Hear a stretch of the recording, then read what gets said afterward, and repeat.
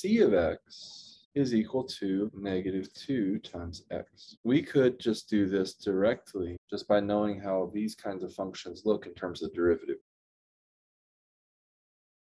So we have the linear function rule. We know that the derivative of a linear function is always the same as a slope. Then we could, if we wanted to, do it with product rule. So this is option 1, is the linear function rule.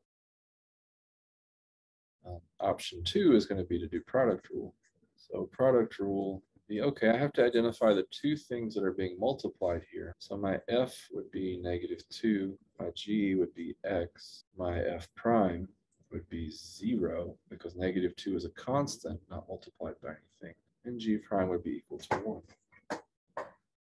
Then if I look at that, I can plug into the pieces. I know that the pattern is f prime g plus f g prime. So this is going to end up being 0 times x plus negative 2 times 1. 0 times x is just 0. So I still end up with c prime of x is equal to negative 2.